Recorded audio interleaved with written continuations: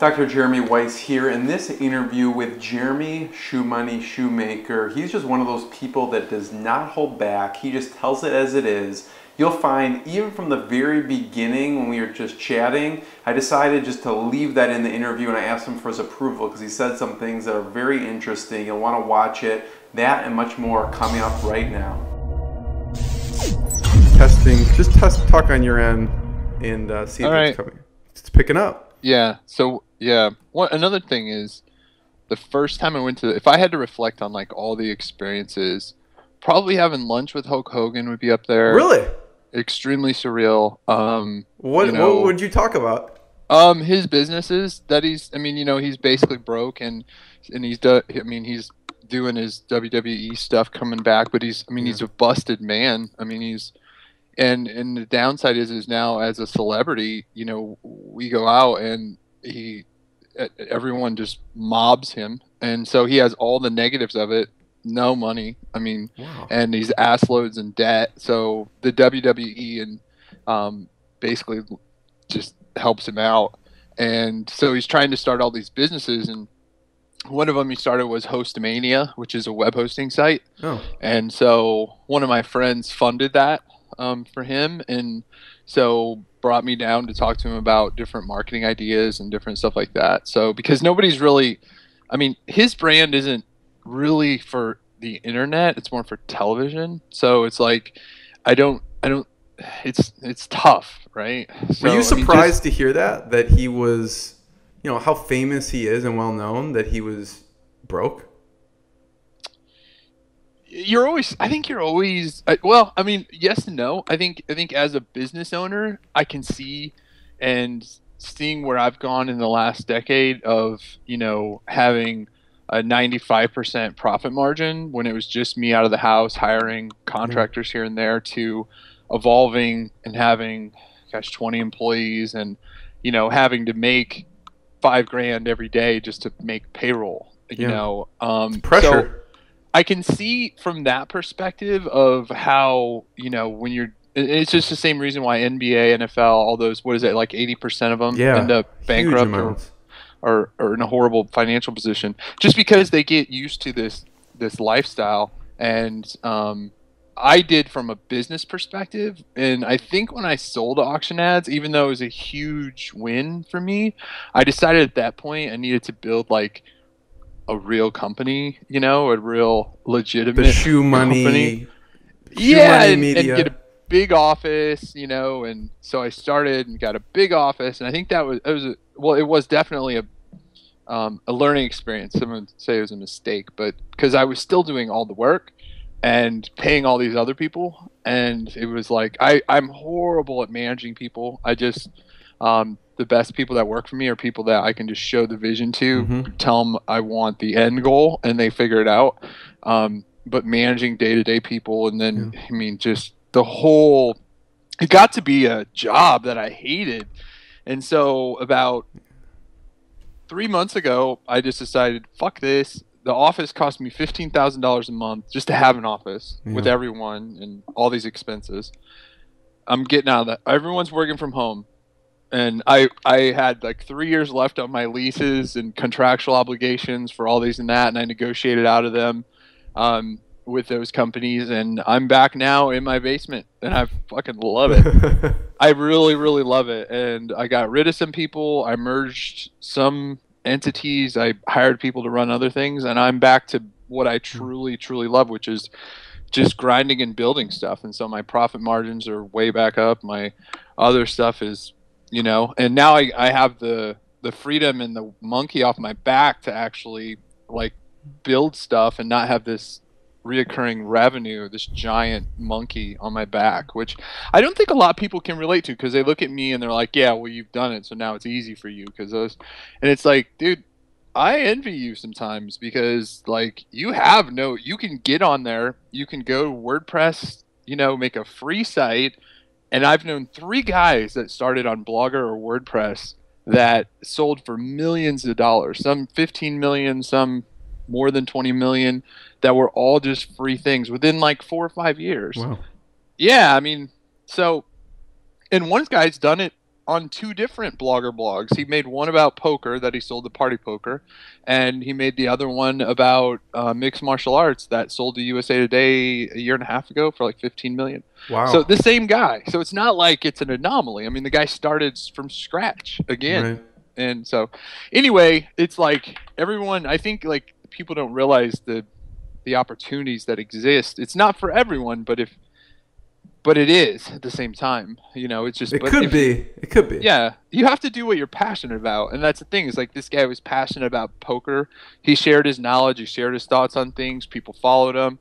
Ended up getting a huge amount of links and followings and whatnot. And then he sold the site. And then he did the same thing with MMA. And it's just like, I tell people, like, if you want to make a blog that makes money, even though that's not like, I get thrown into that category by itself, which is weird because the blog has always been a very small percentage of revenue for me. Because I like to write about things and not focus on like what can get me more clicks to drive up CPM rates and all that stuff. So even when advertisers come to us, they would say, "What's your normal stats?" And I'm like, "We guarantee nothing because I'm not going to be influenced by that, and I'm not going to do anything misleading just to get headlines and clicks." And but whatever. So yeah, I digress a lot. You just tell it like it is. Yeah. I mean, yeah. So, Jeremy, I'm going to give you a formal introduction. Do you want me to cut out the beginning part or keep it in? Whatever you want to do. I mean, honestly. If there's anything that you mentioned that shouldn't go live, then I will cut it. There's nothing. Okay. I mean, all right. We'll keep it in. I mean, I did Andrew Warner like 3 or 4 times, and he is and I saw that you were mentioned on Mixergy. I don't know if you did an interview with him or no, not, I'm the producer there. Oh, wow. Okay. Yeah. Yeah. He is the best interviewer I've ever.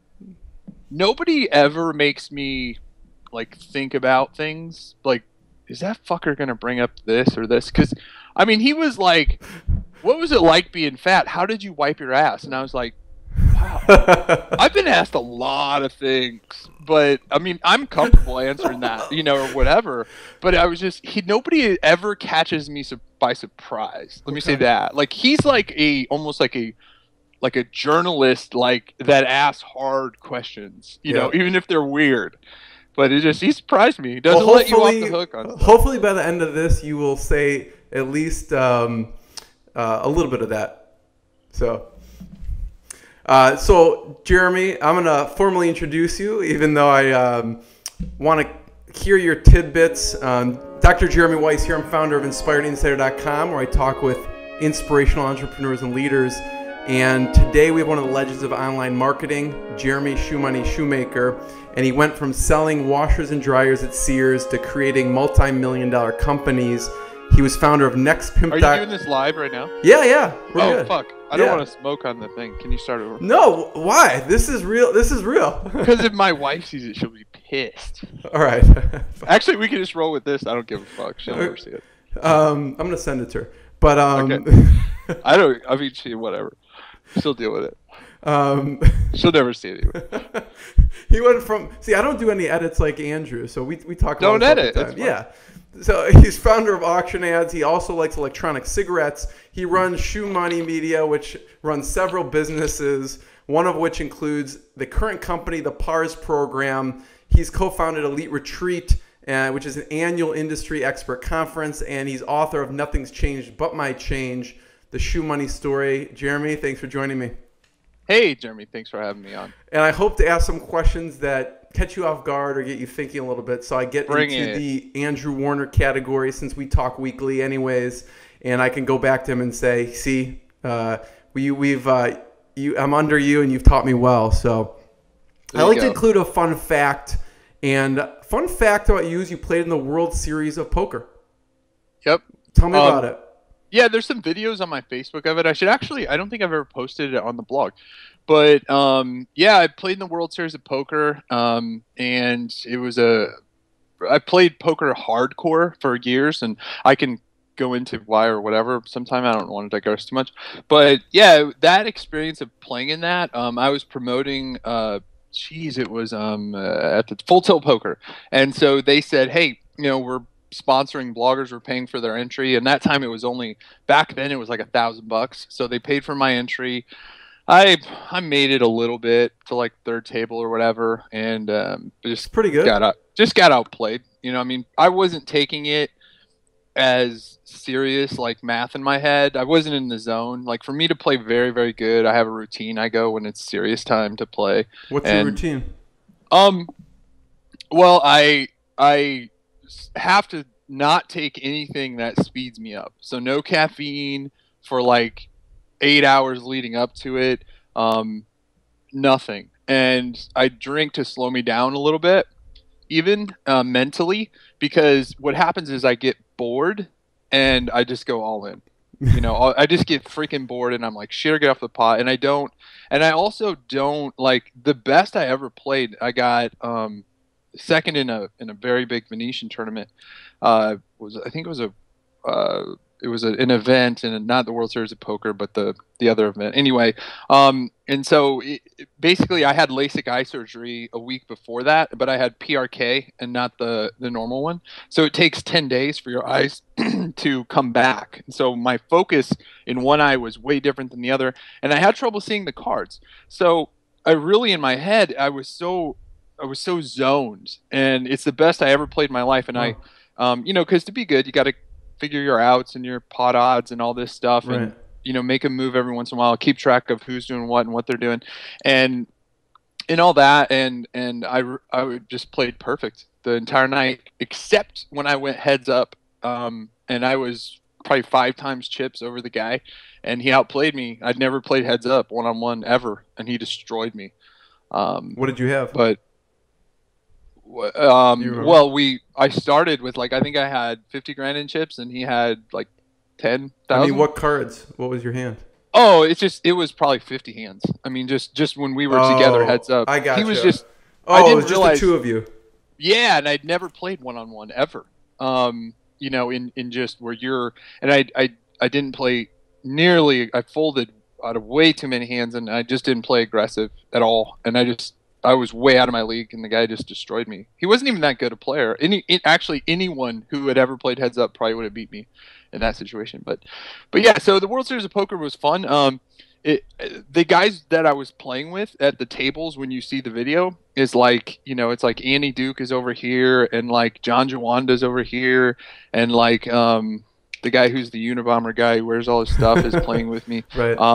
And Jesus Shuttleworth, and there's a bunch at the same table as me are playing, and so at that time I knew who they were. It didn't go mainstream until poker really went mainstream, and then now it's tailed back. But yeah, I mean, I've played with some of the best in the world, and then on side games at some high stake games where there's a lot of founders of companies and stuff. I've seen 6-figure pots before that were, I don't care how much money you have. That was kind of intimidating, but these guys, they play that. It's no limit? No limit. $50,000 buy-in. These are guys that have bought and sold companies and have a lot of high net worth. And I was a spectator at several of these. I think the highest one I ever played in was a like $5,000 buy-in, no limit. So that was, those are interesting. Going from the World Series, you were also nominated for a presidential award in 2008. Yes. So for technology, major companies nominate someone, and eBay had not nominated anyone ever. And so when we came out with auction ads, they thought the technology behind it, and it was, I mean, you're thinking like, why should this? I mean, Facebook was our competition. You know, I mean, like there was other. I think Kevin Rose from Dig, you know, was nominated. There was, you can go back and look, but so eBay nominated us. And they did all this. They had 3 different companies doing background as to why we should win. They wanted somebody to win, and so they said, you know, auction ads is improving the environment because it allows people to work from home, which is less, you know, greenhouse emissions from their exhaust and all this. And I'm just like, what? Bit of a stretch. Okay, I guess yes, in a weird way. Yes, it's correct. So, you know, but you know, it was fun. I got to spend, you know, a couple hours with those guys and Zuckerberg and the president of eBay at the time, Phil Donahoe, I think was his name. So a great experience, you know. I watched a large number of videos to prepare for this. Jeremy, one of the videos brought me to tears, and it was the Bat Attacks the Shoemoney Office video. Yeah, that was interesting. We had that bat in there for years. We named him, I think, Leroy. You had him in there for years? Yeah, and I'm sure it wasn't the same one, but I mean, just and it would not. We wouldn't see it for months and months, and then he would be there.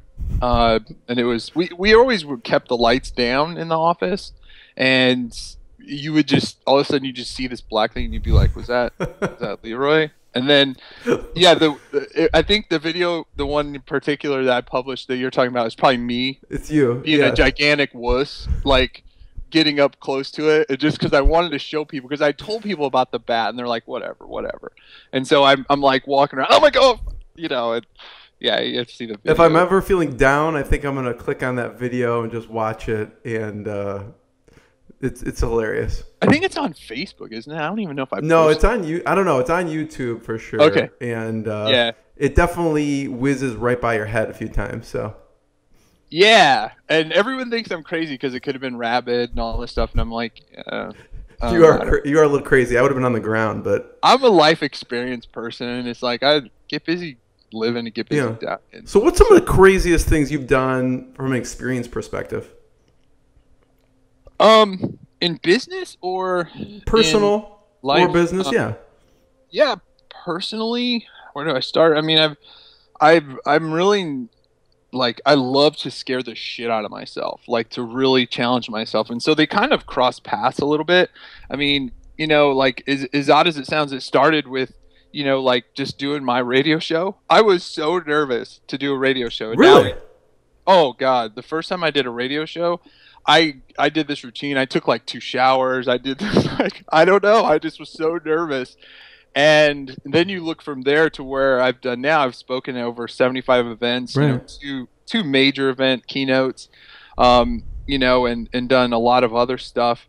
God, I mean, like, I just jumped off of a 45-foot cliff into water. That was it wasn't as bad.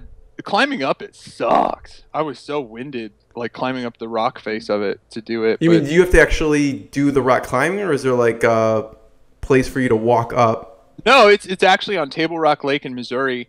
They've got a 60-foot one, a 40-foot one, a 20-foot one, and other stuff. And so you have to like scale it's not set up for this. I mean, like, you take a boat out, and I saw other people jumping off, and I was like, my wife was with me and my kids, and I was like, I want to do that. And my wife thought I was crazy, and you have to get out and you swim, and you're in about 250 feet of water below you, so you know you're pretty safe from the cliffs, but you climb up, and you really have to like find your footing, and then it's like, crap, this isn't the right way, because then you have to circle back and pull up your own body weight, and sometimes you can't even get your footing, and you really got to use your arms and let's just say it's been a while since I've been in the gym. So yeah, getting up there, I was just like, jumping off it wasn't tough. I like stuff like that. I would love to do skydiving and other things that my wife is on the forbidden list. But what else is on the forbidden list? Other women. There's some other stuff. I mean, I'm joking, but yeah, I'm sure there's not an official list. There is these are just things. I thought it's like on the refrigerator. I picture like the forbidden list, and yeah, my wife is that organized that there probably would be if we didn't have kids and they've got their own lists to fill up the fridge. But God damn it, there was something I was gonna say. But I did get permission, a green slip, that because I'm a huge Big Brother fan, and I've submitted an application for the last 4 years, and I do have the green light to have a showmance. Swear to God, a showmance. Yeah. On the you know, when you have romance with another person on a reality TV show. So my wife's like, yeah. I had never heard that term before, actually. No way. Everyone watching this is gonna be like, what the hell? Where you been living? No, because yeah, I've never ever. I don't even know if some of my friends around here I've ever disclosed that to. But my wife has officially. I think I made our nanny witness it. So that I did have permission to engage in whatever. Because, I mean, to win that show, it's so psychological and so mental. So you know, I'd go in there as like a single guy who is like a janitor or something like that. You can't go in like you have money, you don't care if you win, but you also can't go in like, it's weird. But I think I would win that, and it's 500 grand. It's very difficult to win, but it's so psychological, that game is, and there are athletic parts to it, but there's a lot of social parts of it, and there's a lot of mental. And I think I have the mental and the social. I think I could compete fairly well on the athletic things, except for the endurance ones. Those would smoke me. But anyway, anyone's ever seen Big Brother, so. Yeah, so, you know, when you said you were scared about the radio show, how do you get over that? You know, even climbing up a 40-foot or 60-foot cliff, how do you get yourself over that so you do those things that scare you? Yeah, every time I've done anything, like a talk in front of people, or, you know, whether it was anything like that, I suck it up, and especially like going to give a keynote in front of like 5,000 people, you know, is pretty intimidating. And sometimes I get a little like nervous, but I always am like, you know what, fuck these people and fuck that. And, you know, I get mad, and then I get up there and I'm comfortable. And it's weird that I think everyone has their own thing that they do. And that's me. Like, yeah. Sorry, anyone in the audience, that's not personal. I just am like, you know what, fuck these people. I'm fucking who I am. Right. Fuck them. I'm about to drop knowledge, and you know what? Fuck them. Yeah. You know, and I just get like pissed, and that overcomes any sort of fear that I have. I know it's weird, but that's me. I don't think it's that weird at all. I think, you know, that's kind of how your book comes across, which is you just tell it like it is. You're not afraid to reveal things. Where did the title come from? Nothing's changed but might change. Yeah, it's really it's kind of a, when I came up with it, it was inspired by a rap song that I heard a decade ago. But it really fits me so well because I'm still like immature. I still love, you know, the same foods. I still enjoy the same recreational activity. I still play video games. I'm 40 years old. You know, the only thing that's changed is my change regarding money. You know, now I have a lot of money. So not in the wealthy class, but it's funny because I just had somebody here and they were like, no, I can't take it. And I'm like, dude, it's fucking fine. I'm rich. And so, I love being able to help other people and shit like that. But, right. But yeah, so that's where the whole thing comes from, is nothing changed. Like, I'm still a very like helpful person to people and all this stuff. I'm still the same person. I say immature shit all the time and do immature things, but now I just have more money. Has anything changed with the money? You know, the only thing that really, I mean, obviously the ability to buy anything you want at any time is nice.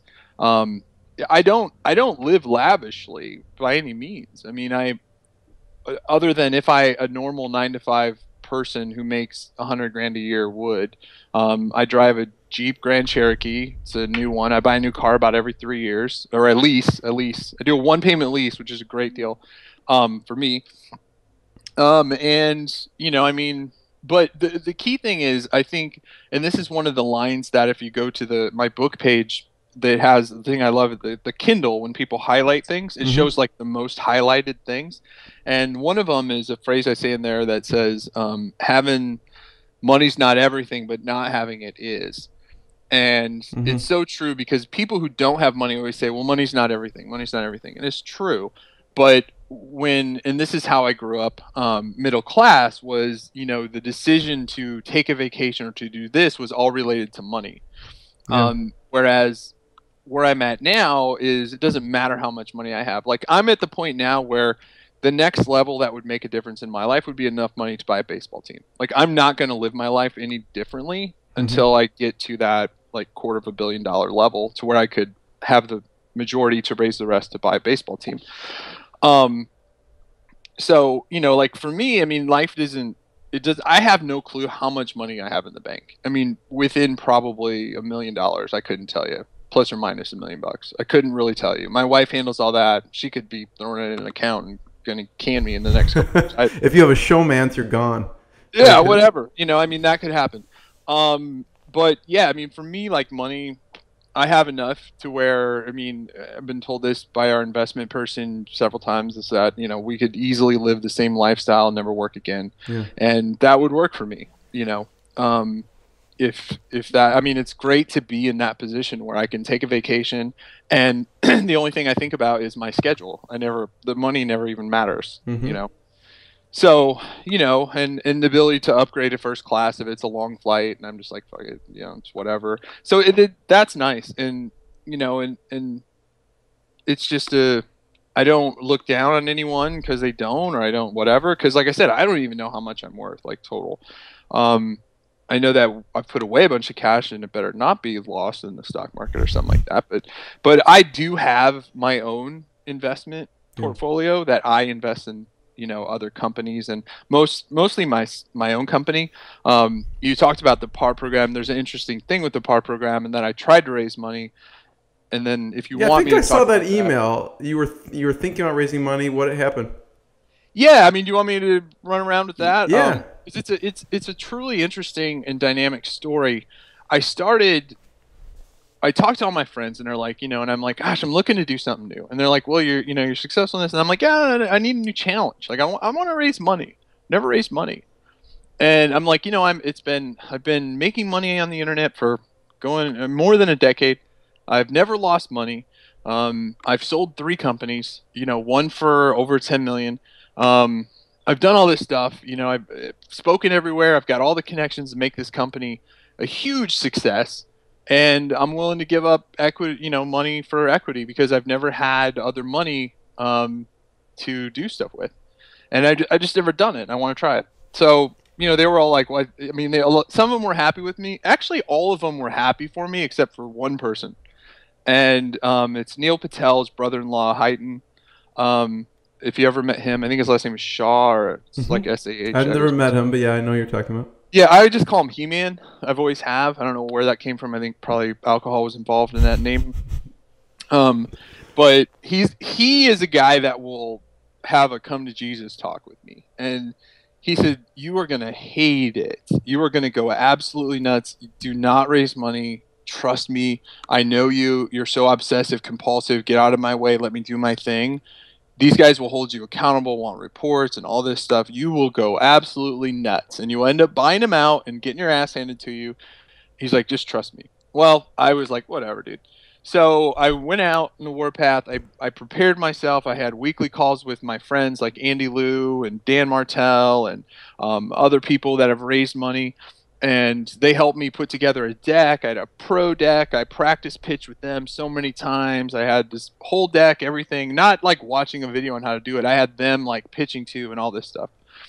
But I still have this mentality of like, okay, this is great, but look, I haven't lost money in a decade.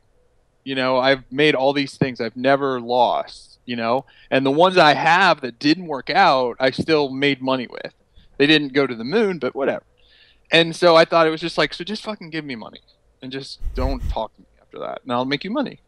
And that, I did the pitch, and you know, I only pitched to 3 local companies, and Lincoln, Nebraska isn't a hotbed of fundraising activity, but they try to act like they are. We've got this Silicon Prairie News where they pretend like, you know, I mean, they worship guys like Dan. I mean, everything that Dan Martell says, they like bring up in their meetings and stuff. And when I mentioned him, one of the guys was like, "Oh yeah, I know." It was funny because I dropped Neil Patel's name. I don't know why. And then and one of the guys was like, "Oh yeah, he spoke at this thing. That guy's really smart." And I met him, and I'm like, "I know Neil Patel." And they're like, "Yeah, we know him." And I'm like, "No. I know Neil. Like, I bought him alcohol when he was 20, and I didn't know he was 20. Like, know him. Like, I've spent many crazy nights with Neil Patel." Like, I felt like Elf in, you know, in Elf, Buddy the Elf, when he's like, "Santa, I know him," you know, and everyone's like, so, yeah, I mean, it was frustrating because all these guys worshipped these other guys that I've known forever, and I actually was on their board of advisors or counseled them and helped them grow their companies, and you know, and these guys worship these guys, but you know, they, at the end of the day, the questions, they had a big problem with the fact that I had these images on my blog of like scantily clad women. I'd been to the Playboy Mansion and talked about that, and I have a stripper pole in my office. The stripper pole was probably the biggest thing that was always brought up about my personal character and whatnot. And I was like, yeah. And I said, and all of them, I said, and if that's a problem, you're not going to be a good partner for me, because I'm very upfront about it, everything. And, and things like that. And people were like, gosh, it sounds like you're sour grapes. And I'm like, I am. I totally am, because I'm very disappointed, because this company is going to be the biggest success to ever come out of this city. And it's going to be sad that when the story is told that I pitched all you guys and you guys missed out on it. But that's fine, because we got approved for this thing called the Angel Tax Credit for the state of Nebraska. Anyone curious, just Google Nebraska Angel Tax Credit.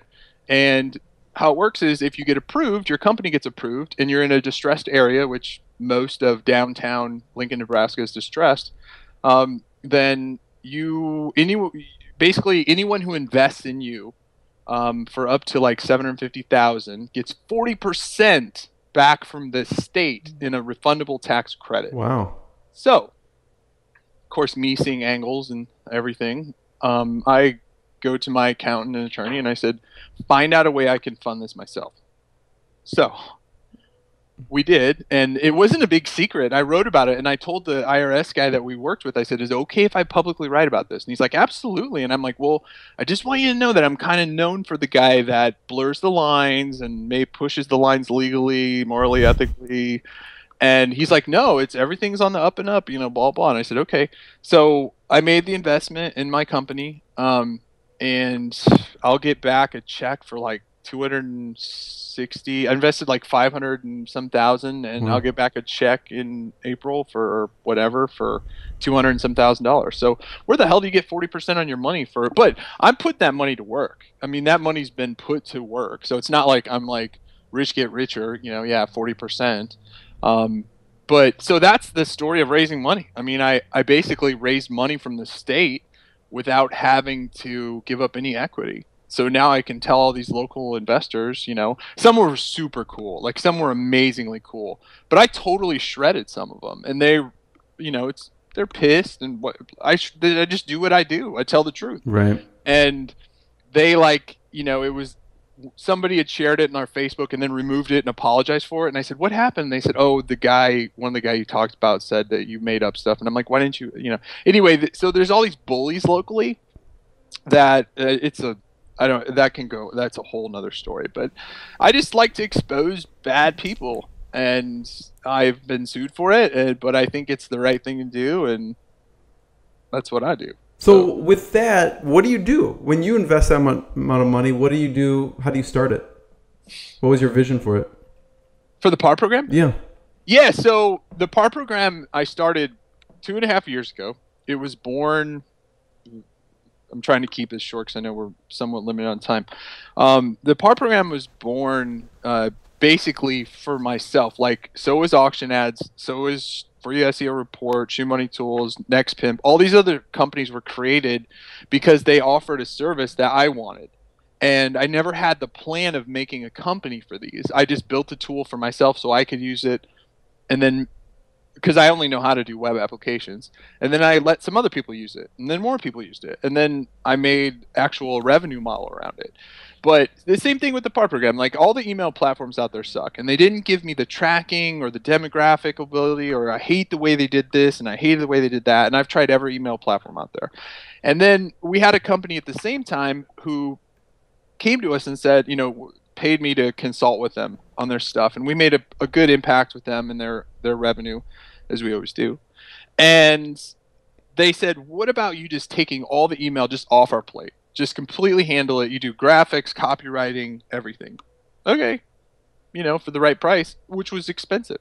And then by just word of mouth, we had other people come to us. And so we started the PAR program, which is people acquisition and retention. And basically our model is, everything done from you A to Z, turning a one-time website visitor into a long-time customer. So there's various ways, and you can go to theparprogram.com and look at the video and see what we do. But then I had some guys who I can't name publicly yet because I don't know if they'll ever want to be named publicly, but they own a very lucrative affiliate marketing related company, and they had bought a self-service platform email company, and that company had very bad technology. In fact, it was down for like 2 months. Wow. And it has like 4,000 or 5,000 customers though. So they said, we bought this company, and then the CEO from this other company came and was with me this week, and I said, you know what, let's build a self-serve version together. And we'll take all the core technology, which makes the PAR program awesome, except we won't manage it for the companies. And because not everyone needs their own IP, their enterprise level segmented server instance and this. And, you know, for the PAR program, we go through PCI compliance checks. So we've got people in the medical, legal field, financial. We're the only one to pass some of the security standards, which is why we have some of the business we have, because they went to these other companies and we were the only one that passed their security standards. But I was like, you know, people don't need that. People just, our platform is just so easy to use, and it's this and this, but only like 2% of our clients ever log in because we do everything for them. So I built this awesome thing interface, and I'm the biggest user. I log in like 99.5% of the time. If our user log is always me. So I was like, God, this thing's awesome, but nobody logs in. We just do everything for all these companies. And so I said, you know, let's build a self-service model, because we've got our sales guys on that, and that thing's coming along. I don't need to do anything more with that. And so like now that's what I'm doing is I took this. So long answer to your question is I raised this money for the self-service version of this platform, which is going to be called Market Notify, and should launch, I mean, probably private beta within the next 90 days. And this is the new one. This is a new project. Yep. Leverage the core technology, but going head to head with AWeber and going head to head, but doing things a lot differently. I know we'll be compared to them, but when people look at it, what's different? We really focus more on, you got to think like those newsletter blogger platforms were really engineered to just collect emails and send out emails, right? Nothing about, I mean, we've evolved so much, and they keep track of your stats by, you know, you had this many opens, this many clicks, and all this stuff and all that, but it's archaic. There's no insight on your customers. So if you think about it differently, your customers are really just an audience. And when they come in and sign up, we've evolved so much. I mean, opens and clicks are a very misleading stat anymore. There's a way to get a baseline, but for the most part, you know, I mean, heck, Gmail now caches the images so the opens don't show, but then every mobile device automatically opens it. But then you've got firewalls and stuff that follow through. It's not accurate. The clicks. So yeah, it's not accurate. What is accurate is to cookie them and then see if they visit your website or see if they click on the link, you know, to actually, because they measure deliverability. Well, how do you really measure deliverability? Like there's IP reputation they use and all this stuff. No. Did it make it to the inbox? So you set up seed accounts. We've got like 10,000 seed accounts at every major email provider. We monitor those constantly. So people set up an email sequence, or they just want to do a one-time test. They just do test spam. We send it to various emails. Did it get delivered? You know, did it break any of these content filters? What else do you want? Because once your deliverability is there and it's actually quantified in the inbox, I mean, it doesn't check one, it checks like 40 to make sure that it got delivered, or it shows a percentage of like 98% got delivered, whatever, right. Yahoo, AOL, Hotmail, Gmail. Then it's a matter of conversion. Like opens and clicks is not so much measure of deliverability, it's a measure of conversion. And so this is just like I said, it's just thinking differently. And then you've got now with what you can gather from, you know, from an email, you can now through all these public APIs we gather about 190 data points if they're available, like your Facebook stuff, your interests, your clout data, your LinkedIn, what people say you're an expert in, all this stuff. So now we can correlate all this together. If people can fire back a tracking pixel, and so like, I don't want to use any of our clients' names specifically without their permission, but they can actually look at a dashboard and say, okay, a female on Facebook who's you wrote a post about client muscle fire. Yeah, so there's exact case studies, but I'm just saying like drilling down to specific. Oh, I see. We had a client that was spending $10 million a year in a certain category because they thought that demographic was their core, where we actually discovered that, let's just call it baseball, was their highest level of interest in their highest dollar value. Like a person who comes, buys something that's interested in baseball is worth $80 lifetime value. Whereas a person who is interested in, just to say, football, where they thought it was only worth $20 lifetime value. How did you figure that out? Just from all those data points? Simple. You just correlate the data. You all have all the data, right? So now it's a matter of audiences, right? So forget about lists and all this stuff. It's your audience, right? And you can segment them off in different lists, but really you've got an audience. And now you can segment that audience to your auto, and also we have preset autoresponders. Everyone's got these preset templates. You go to Aweber, get response. They got 140 templates. How many templates do you use? I've always just used plain text or made plain text, my little simple thing.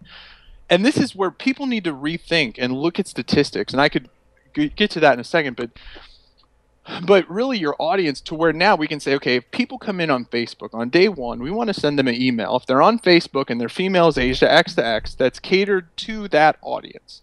I want to send out a promotion on this. Well, I can target that specific demographic that I'm at. I can do, all of these things. I can do people that have purchased something from me, and also people who have visited this particular page on my website. I could email just those people. So, I mean, when you have all these tags, if you will, you can create a custom audience, and then you can make autoresponders, and you can send them a Twitter message if they do something. You can do all this. So now you have all these triggers. So it's a lot of, I mean, it's really, I don't even know why we would say it's a male platform, because everything that we do is so much, it's evolved from. You just say it because that's so people know what it is. People will say like, oh, you're like Aweber. Yeah, we can send an email. But we have, I mean, but that's, I mean, yeah, if you want to say it's an email platform, right, it is an email platform on crack. I mean, it's I think it should be like an audience platform. I mean, like it's truly Maybe we should come up with a new term right now. I don't know. I mean, like an audience, I don't know, whatever. Because we do retargeting, we can do all this stuff and all. I mean, the capabilities I could go on about forever, and also just the education to the people that sign up. Like we're gonna have pre-made autoresponders. So let's say because that's where like 99% of businesses and stuff fail, is in the auto sequence. They just collect emails, never email them. Yeah. Then when they do, it's a sale, and it's like one giant image, and they think that's the right thing to do because that's what GetResponse has as their default template. Right. Right. Of like, here's a Christmas template. Just make your giant image here and send that. Well, what people don't realize is a huge percentage of, like Gmail and all these places, they don't open images by default. So your company looks like a big blank square, right? And they've got to go up and click a special thing that says load images. And so there's just all this stuff we have an educational kind of series, depending on what you're looking for, to just educate you on best practices. So when we scan an email and we see there's a low ratio of text to image content, we want to actually let them know that and just have a video saying, hey, just so you know, here's from our experience. We find that higher image, lower text content, we've sent, over 1 billion emails now. So we have the data, and we know that they have a higher ratio of spam complaints, higher unsubscribe rates, less, in general, click-throughs and website visits. And it's better just to go with plain text. I mean, have a general template, but plain text. I mean, and have a conversation with your people. I always say to people, because they're like, well, this one, I'm like, what? Have you ever, sent this to a friend and asked them if they enjoyed reading that? Yeah.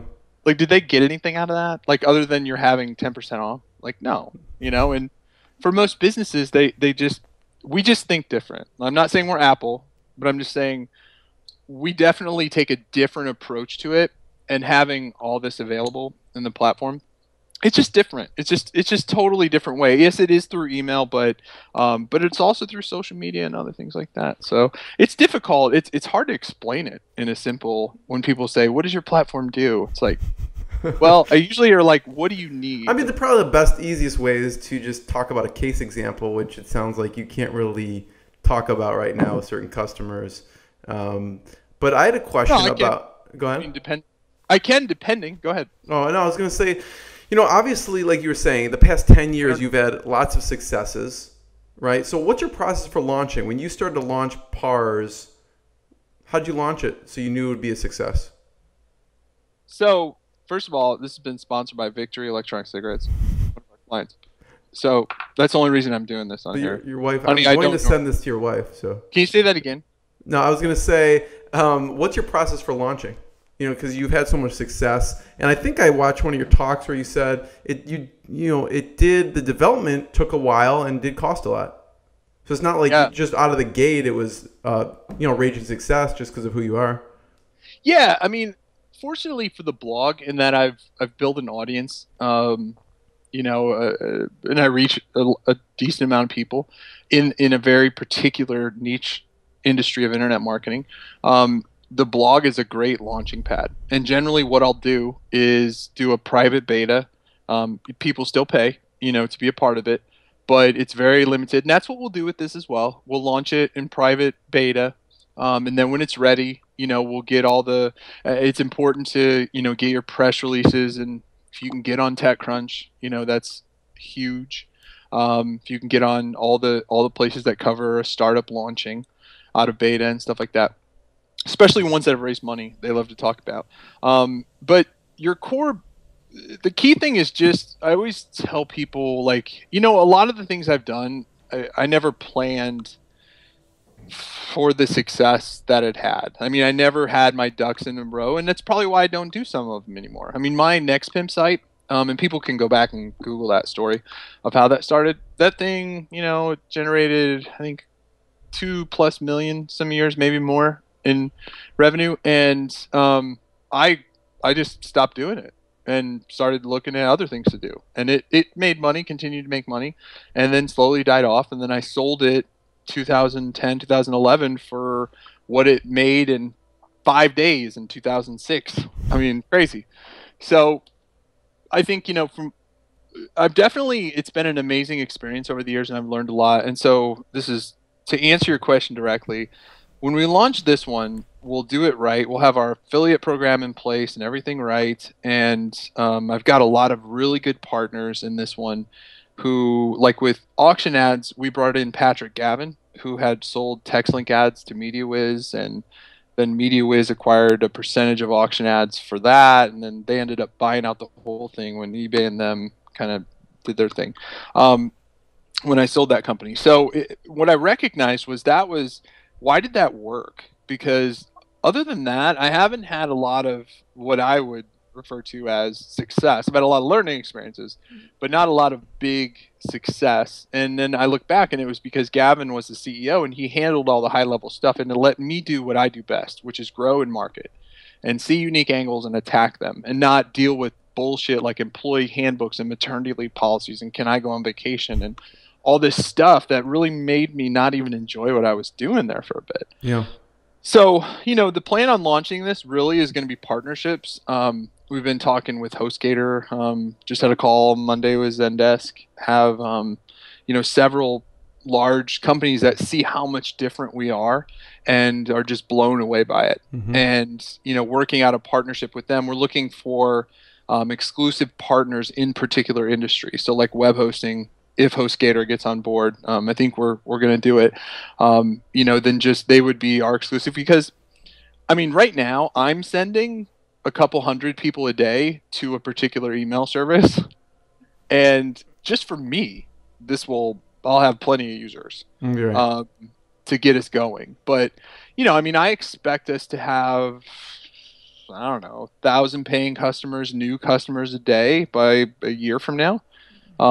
And so for other companies that we partner with, obviously to have them as a resource and likewise is going to be huge. So really, in preparation to launch it, it's coming up with the things to rapidly grow it. And really what you have to think about is what you can't, because some of my partners are like, well, let's look at what AWeber's pricing is. Let's look at what they do. Let's look at this. And I said, no, we're going to do what they can't do. And that's why this is going to work. Like, we're going to, like AWeber does like 30% affiliates, which seems to be across the board. And I said, you know what? We're going to do, I shouldn't even say what I told them, but fuck it. I said, we're going to, well, no, I can't say that. Right? But let's just put an arbitrary number. We're going to do 75% affiliate payout. And they're like, what? And I'm like, yeah, because you think they can do that? I'm like, let's do all this, and they're like, what? And I'm like, yeah, and they're like, and then some of it's little things that they just can't do out of the gate that we can do. It's like if you think about when Gmail launched, what was so special about it? And it was because they gave everyone like a gigabit of storage, and people flipped out because if you wanted more than a meg or something, you had to pay Hotmail like $20 a month, Right? and it was like $1 a meg or something like that. And all of a sudden, Yahoo's like, yeah, what? You give away a gig? Because for them to compete now, they would have to. They just couldn't give away the whole service or something. Yeah, well, I mean, now Yahoo is finally caught up in storage, but they probably had to spend $1 bazillion to put in the infrastructure to support that much storage. And here Google comes out and is like, yeah, we got this. Good luck. How do you figure out pricing then in this case? Yeah, I think the market definitely, and that's a pricing models are a whole interesting scientific thing because it really there's such a balance in the pricing model because you want to be people are, even though we know we're different and other things like that, you're going to be perceived in the same. When people go to their company bosses, they're going to present 3 things, and their company bosses aren't going to give a shit about they don't even know what that is, deliverability or social audiences and segmenting and targeting and all this stuff. So I mean, you definitely want to price what it's worth, but to me, growth is way more important. I'd rather have, and this is where I learned, like with the current PAR program, have less than 20 clients, $500,000 in revenue. All right, that's great. We lose 1 client, that's a big hit, right? Decent hit. Where that's not my wheelhouse, what I'm doing now. It's working, but I'm not, if you notice, I'm not doing any marketing. It's all the business is coming to us, which is, I guess, sad and awesome at the same time. Now, if you flip it over to this other company, this is what I'm good at. I've sold, just some of my products and services, I've had 60,000 subscribers, to some of them at points in time. This is more servicing the masses is what I really love doing. And so, I mean, I think the price point is you've got to kind of look at competitively on a user base, even though that's not really where we want to be. So to start with, we're going to do what it takes.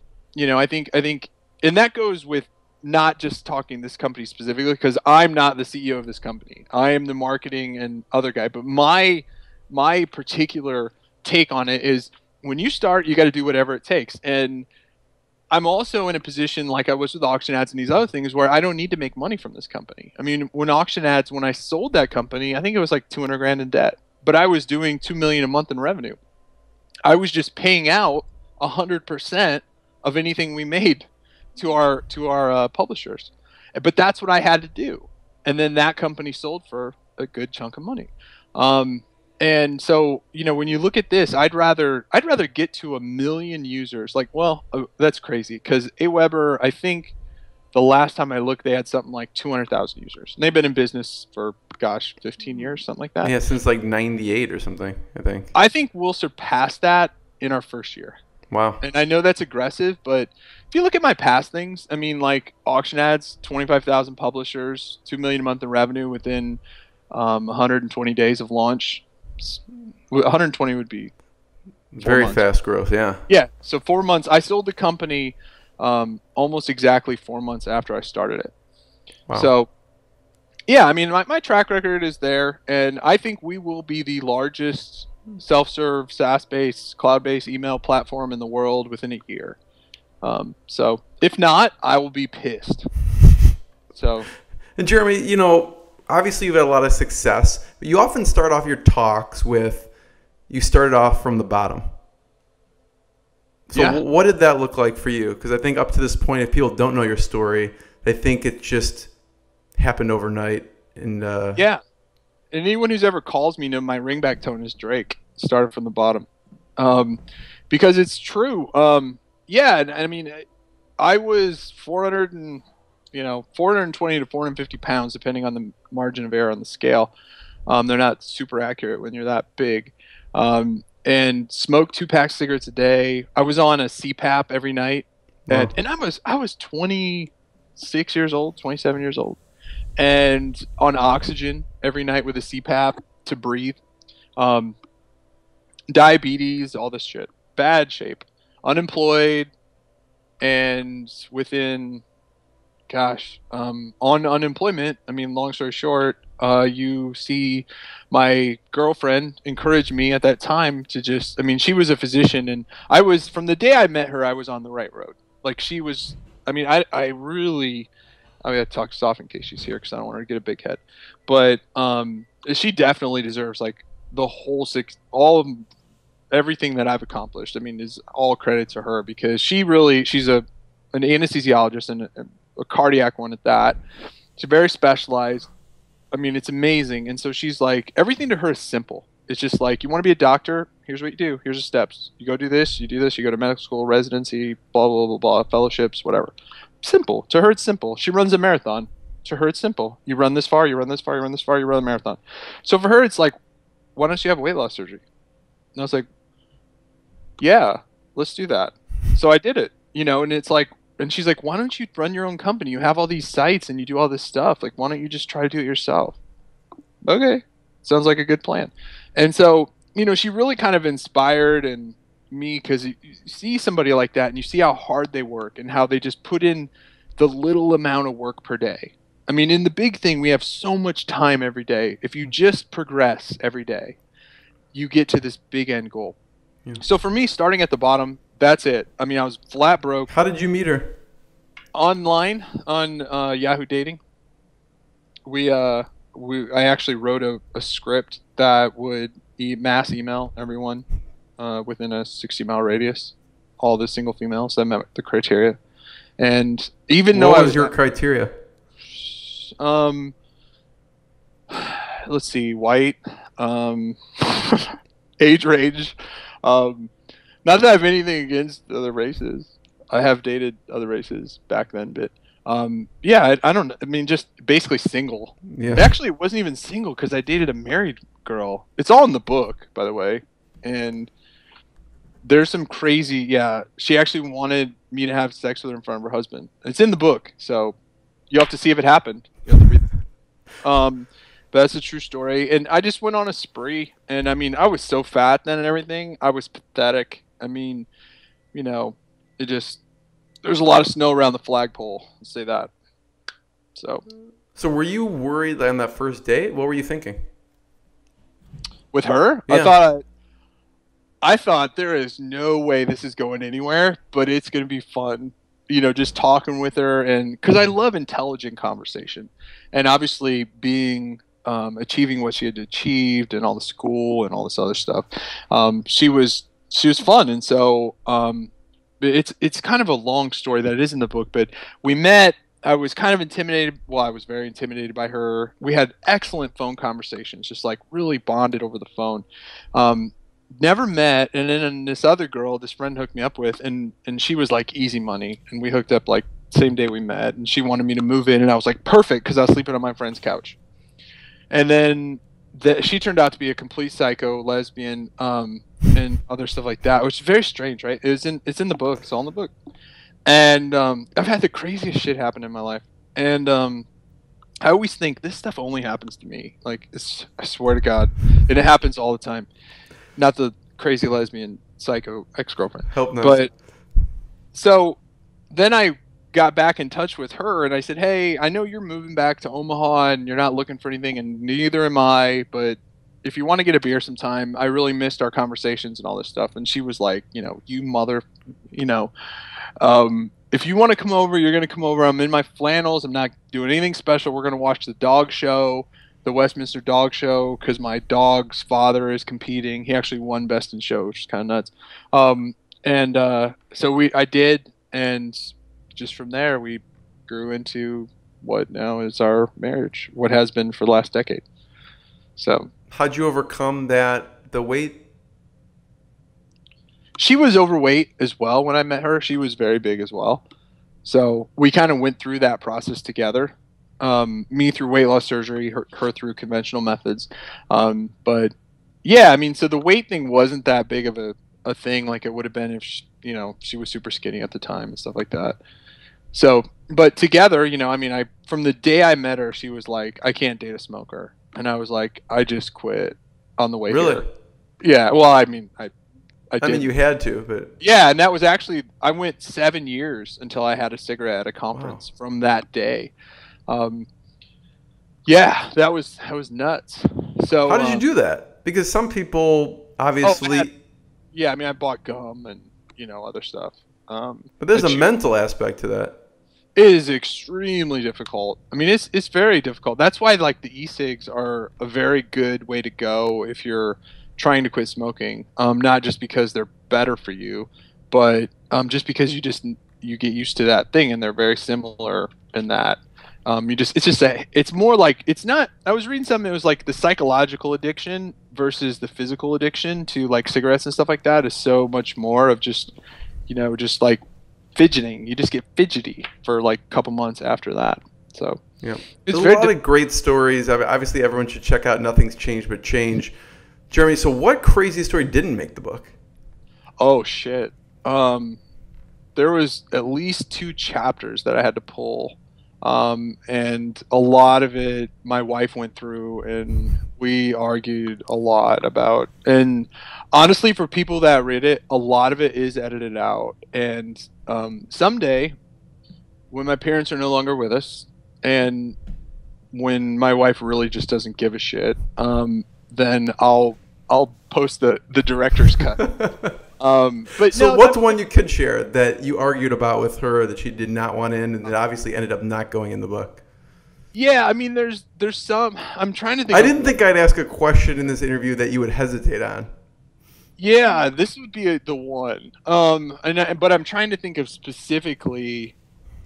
There's definitely not the whole story to some of them, that not in that I'm trying to make it sound better, but it actually was worse than it sounded.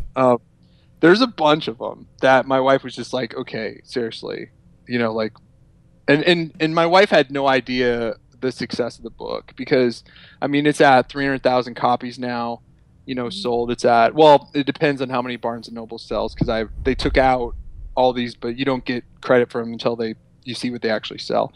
But there's 300,000 copies out there, and all my wife's colleagues she works with have read it. So I am glad that a lot of the stuff didn't go in there. So what can you talk about? I can't. I mean, really, this is crazy because I'm such a well, the one thing is I'm trying to, I mean, honestly, everything that's in the book is 100% true. Some of the stuff I said, my wife was like, is this really true? And I was like, technically it is, if you look at it this way. And then she would always say like, okay, do you want people to think like this? And I'm like, you're right.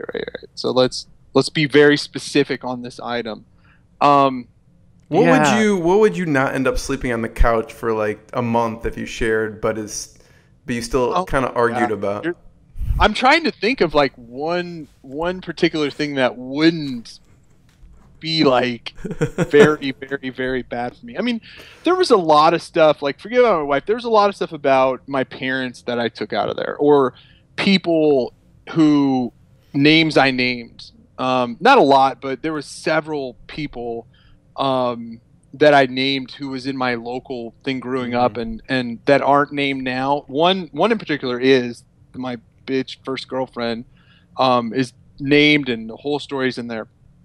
And but there's a lot of things about my parents growing up. And is it parents stuff that you got away with, or something that happened? No, just like life. Like the second and third chapters were completely rewritten. The second chapter originally was a lot focused on my father, and he kind of, like, let's just say that the first thing was about him, and I mean, it would have really hurt him if it would have come out.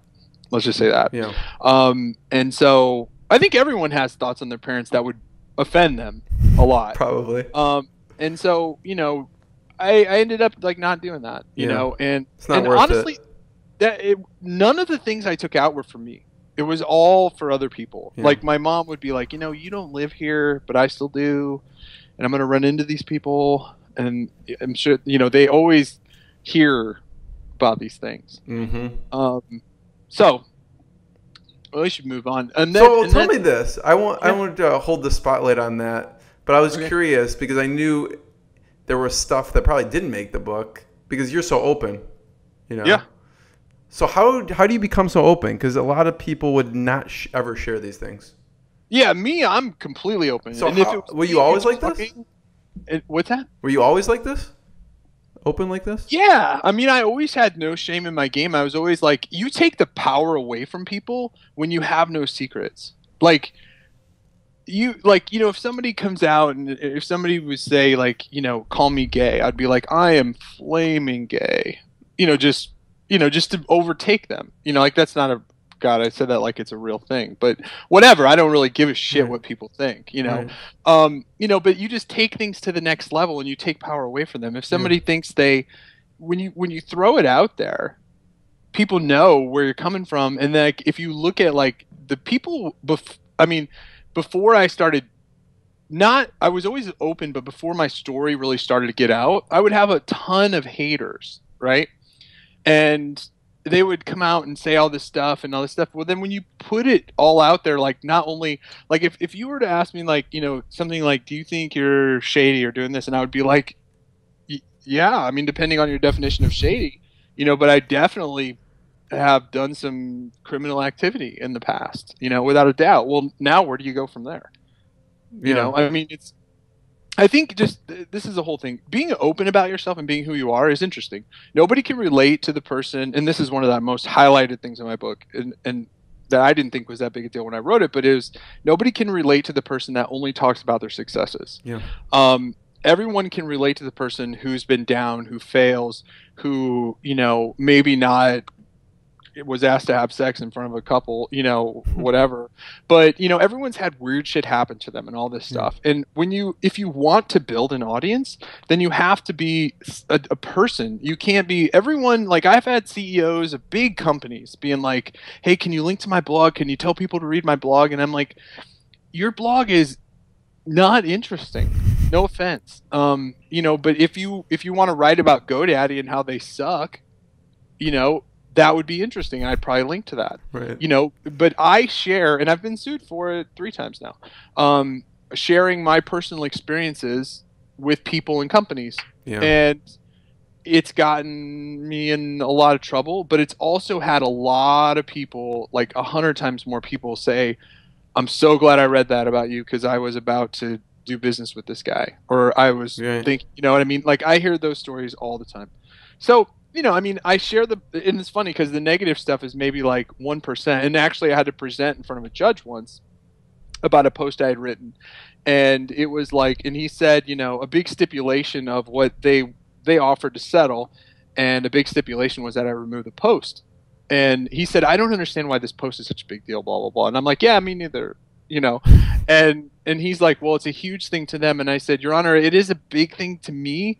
And I said, could I just address the court and explain myself? And my lawyers, of course, are always like, because they know I'm about to perform, right? And they don't know if it's going to be good or bad. And I said, Your Honor, I feel like it is my civil responsibility to be honest with the citizens of the state of Nebraska. And because I said, do you have kids? And he's like, yes, I have a daughter. And I said, okay, if you had a bad experience with this company and you didn't share that with your daughter, and then she came to you and said, oh, I met this guy and he totally ripped me off. And you were like, oh, God, that's the same guy that ripped me off. I'm like, how bad would you feel? And I'm like, these people over here committing criminal activities who had malice and forethought to do all this. And, of course, I'm using and the judge is like, you can't call them, stuff. And I'm like, okay, well, whatever you want to call them, and blah, blah. And that was it after that little talk. But that doesn't always go that way for me. Sometimes I get myself and totally screw myself. But I'm still me at the end of the day. And the thing is, no matter what, I'm happy that I did it my way, like a Sinatra quote. But, like I would rather go down and just raising money. Like, I was not going to be somebody that they wanted me to be. That is not going to work. So, you know what? Ask me about a stripper pole and I'll talk to you about lap dances. You know what I mean? Like, I'll really tell you who I am, and all this stuff. So, I mean, like, and that doesn't work, and it's not, and people are like, oh, you sour grapes or whatever. And it's like, yeah, I am. I was disappointed. But I still stuck to my guns and I still was honest about who I am and what I'm doing with the company. And I know what they wanted to hear. And that isn't the truth. And I know you have to play that game if you want to raise money, and that's fine. I'm not playing the game. You know, I'm taking my ball and going home, raising my own money and getting 40% back the first year. So. And do you talk about those companies, that situation on your blog, those posts, or did you end up having to take that down? Some of them I did have to take down. Yeah. Some of them I get creative with, and like the legal stipulation will say like the content of this post must be removed. And so I'll redirect that post to another one that like copied my content. So I'm legally complying. That's happened like 3 times actually out of the 5 or so that we've settled. Was they said that post had to be removed, and I'm like, it's gone. And they're like, it redirects to a site that has the same thing, and I'm like, it does. You know, and they're just like, well, that was, and I'm like, you just said that. I'm complying with that. That post has been removed. It is no longer on Shoemoney.com. And so, you know, I mean, some of them are smart enough to demand that it be redirected to their particular thing. Some don't. Some just, you know, it's weird. I mean, I've got over $100,000 to remove a post about a company. Wow. I can't. They're all non-disclosure. Right. But I mean, when you think about it, it's like, what's the price? And the big thing is that these companies don't even realize is that there's so many blogs that sit. If you take one title from any of my blog posts and you just Google it, you'll find probably 50 of these, you know, blogs, bots that just swipe content and take it. So if people really, they're going to find They'll find it. Yeah. Yeah. So, yeah. I mean, that's the thing. Jeremy, I had a question. You know, I wanted to hear a low point. What was one of the most painful moments for you, and what was one of the, you know, as your career has progressed, what's been one of the most proudest, what's been the proudest accomplishment? What's been a painful moment? It's interesting because they're very, very in a similar time frame. The most painful moment, like past 2005, because I mean, before that, it was a lot of painful moments. You know, as a kid and all this stuff, growing up fat, and a lot of sad stories. That's a reality for people, though. You know. Yeah, people can relate. You know, but really the toughest. I mean, hitting rock bottom, sleeping on your friend's couch, no future in your future. That is pretty much, you're on a CPAP, you're 420 pounds, you've got no job, no nothing, you're smoking, you're scrounging money together to get smokes. It doesn't get much worse than that, right? Okay, now let's forget about that for a second. Business-wise, since things went great, and then, you know, one day I just kind of realized, like, I think my head got a little bit, I started believing my own hype and all this other stuff, and, you know, and I mean, it leads to issues, like, you know, marital issues. Everyone goes through, like, the 7-year issues, and, you know, is this what I want to be, and all this stuff, and I have amazing, and I mean, it kind of all hit me at one time of, like, shit, you know, like, now I've got all these employees I have to deal with, I've got these kids, I've got my wife, and my kids are amazing. I spend so much time with them. But I'm just telling you like it is. You know, it's just so overwhelming. Yeah. Kids got karate and CCD and this, and I've got this and this and this and all this stuff, and employees now and maternity policies and just all this stuff that I'm not able to even do what I want to do. Not what I want to do. Forget about that. What I need to do and are good at in my company. And worse, yeah, I think I was bleeding about 30 to 40 grand a month at that time. And lost, you know, revenue per month. And every month, you know, I'm talking to our in-house accountant. I'm like, how are we doing? Oh, we're going to be okay next month. We're going to be okay. And then to find out, no, we lost 50 grand that month. So all these things combined was just like, shit, I think it's time just to retire. Because, you know, it sucks when you're bringing in $1 million a year plus and you're not making money. And you look and you see the only streams of revenue that are very positive are a blog that you do by yourself and don't need anyone else working for you to do that. And another thing, which I have some amazing employees, by the way, like this all was my fault. I'm not blaming anyone who worked for me. And my lack of, and I really realized, like, I don't have what it takes to run a company. I really don't. And I think that hitting rock bottom, I mean, bleeding money just every day, just like losing my ass. losing in a month what a lot of people make in a year, and stuff like that. I mean, that was my next rock bottom from, when I first found success in 2003, 2004-ish. That was very difficult time for me, because I know some people, it's like, oh, cry me a river, blah, blah, blah. But, I didn't know what was going to happen. I didn't know what was going to happen personally in my life. And then I kind of just like discovered what was important. And that's when I kind of made the decision to move forward. I'm getting out of the fucking office. I'm bringing in somebody to run this company. And I'm going to get back to doing what I'm doing good at. And if that doesn't work, whatever. I started raising money to do this kind of stuff. And I raised my own money and things. I'm in my basement. Guess what? I got nobody around here asking me dumb questions like, can they go on vacation? All this stuff. Because I have an excellent CEO in place who deals with all that. I've got an excellent CIO in place who deals with all that. So one of the happiest and saddest moments are kind of around that same thing. I mean, the happiest moment is, I have so much time. Like, if I wasn't doing this interview with you today, don't make me feel bad right now. But go ahead. I've got my children go to school 3 blocks away. I get to go to lunch with them, and it's before my office was like 15 miles downtown, and so I couldn't get all the way up here and all the way back. But now I can ride a bike over there and have lunch with them in 20 minutes and be back in 45 minutes. And it's such a better quality of life right now. I make more money. I don't have a giant overhead. I've merged this company with another company who we've both got skin in the game. Well, not completely merged. It's a complicated situation, but we are forming a company together, and they are the CEOs and this, and I don't deal with payroll or any of this other stuff. It's awesome. And I've been making more cool shit. And if anyone's been following my blog lately, 2 weekends ago, I decided I'm going to redesign the blog from scratch, because I've had third parties do it, and I hated the way it looked, and I hated the functionality of it. And I'm a programmer, so a very bad one. But I just was like, I'm going to rewrite this entire blog, it's a huge undertaking. Yeah, and I did it most of it in the weekend, and I just started with the 2012 theme, the WordPress theme. I made a child theme of it, and I just started taking looks and feels and playing with CSS and making different stuff. And if you look at it now, the thing I don't like about it now is some of the comment styles.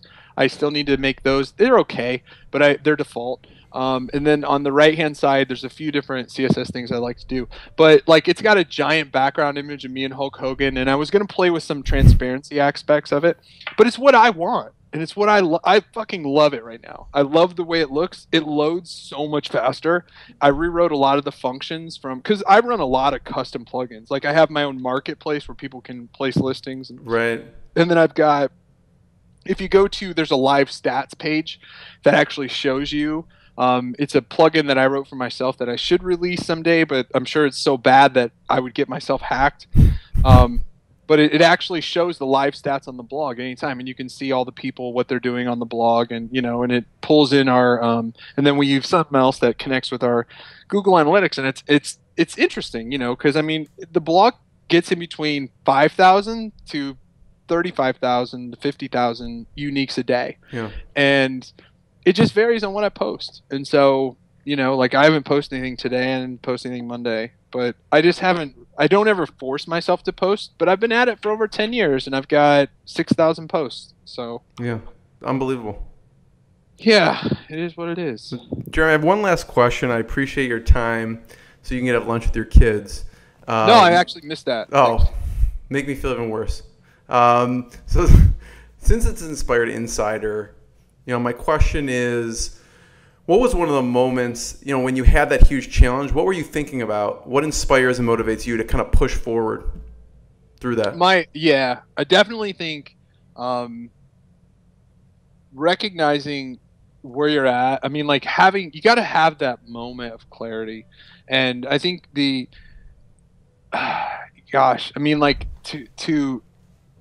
for me, it just happens to where things build up to a point, and then I recognize what's important in life.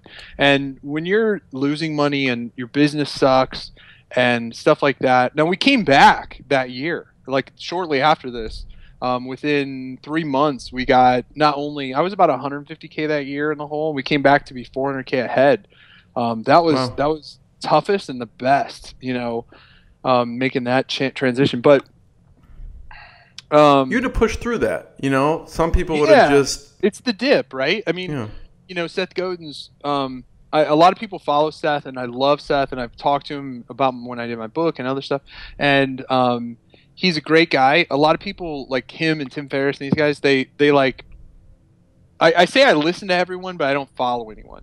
I'll listen to them. I love hearing their experiences, but let's be honest, Seth Godin hasn't sold anything in 15, 20 years. And even when he did, he was working for a company. He wasn't the man making decisions.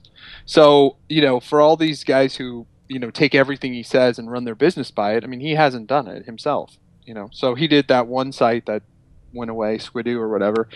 But, you know, and I don't mean to knock any of them. Like Guy Kawasaki would be the first one to tell you he's never invested in anything that has made money. But yet he's like one of the premier angel investors, and people listen to his every word. But so he's on the cover of your book too.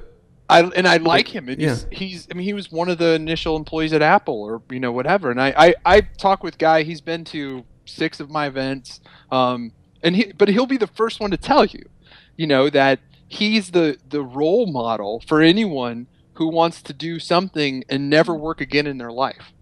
I mean, he's like he was telling me the other day he's got a $2 million a year gig with the University of Singapore to give their commencement speech. That's all he has to do. Fly there, give their commencement speech. It's $2 million. That's a good deal. Yeah, and he's got a deal with Chevrolet. He's got a deal with these other companies where he like will go in once a month or be available to them if they need him. The guy, what's he ever done in many years? You know, I mean, but you take a guy like, we're running probably way long, but if I could just talk for a minute about, Go ahead. Let me answer your question. So the dip by Seth Godin. I mean, the key takeaway is to know, like, am I quitting this because it's hard work, or am I quitting this because it's going to bleed me dry and it's never going to work? And I just don't see the way it's going to work. And sometimes those can be really, really close, because on the PAR program, when we were so much into development and I had all these employees and there wasn't revenue, and I had focused from other forms of revenue to this, it was like, okay, am I just because I'm burnt out on this and this and this? And I was like, no, it's because I'm not a CEO, you know, and I'm not this and I'm not this, and I'm paying all these people this. And you have to make a change. This is the thing. It doesn't matter if it's the right one or not. If you just continue on, then it's the definition of insanity, you know. And it's, you know, hoping for a different result, doing the same thing. And that's the difference, is I always make a change, and many times frequent changes. And my wife refers to it as my ability to pivot. I pivot fast, like on anything.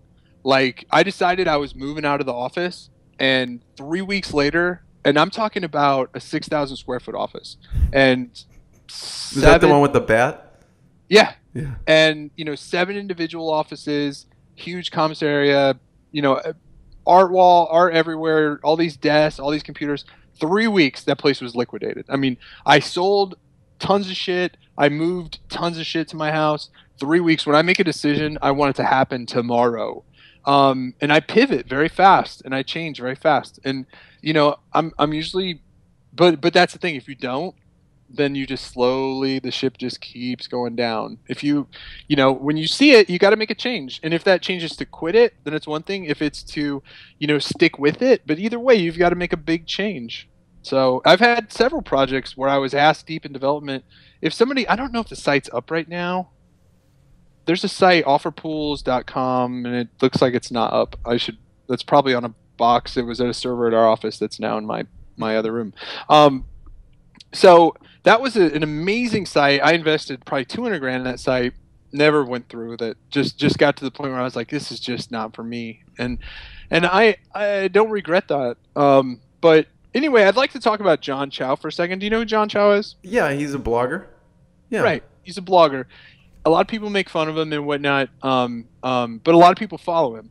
But I think he, much more than, like, there's all these guys that people follow. If you follow his models and what he does, I actually learn a lot from him on a lot of things, and actually was like, that son of a bitch, like on some of these things. That guy doesn't have a technical bone in his body. He started the blog writing about others that make money, and people started following him because he would be like, oh, I made $10 last month off of, this thing. I made this. And then people started paying attention to him.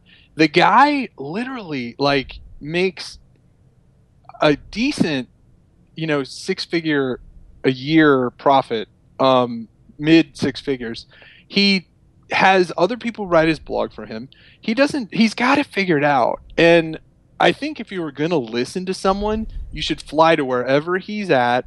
He speaks broken ass English, but when you talk to him and you hear about all this stuff, it's just really eye opening to see, like, gosh, I'm envious. And of I don't know, envy is a bad one, but jealous maybe is a better one, of just how he's figured it out. And I'm killing myself making all these, having all these employees and all this stuff. And that guy, is really profiting at this point, more than I am. And I've got 50 times the visitors on my blog that he does. And I've got all this stuff, but he'll jump on. Like, I thought I was too good to promote an info product. Like, I was like, oh, that's a $2,000 product, blah, blah, blah. I'm too good for that. I don't need to promote that. And then he did it, and he made, like, I don't know, a lot of money. So then I was like, all right, I'm going to see it. So I do, he did John Reese's Traffic Secrets, 2006, something like that.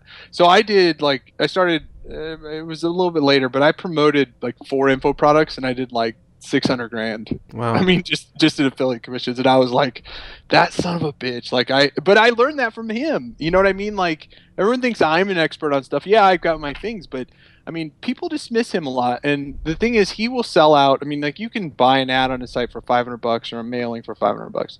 And he started doing that Moby thing. And that guy is killing that thing. I never promoted it. I didn't like it. And I still don't like it. So no offense, dude, that it's your thing. It's just not for me.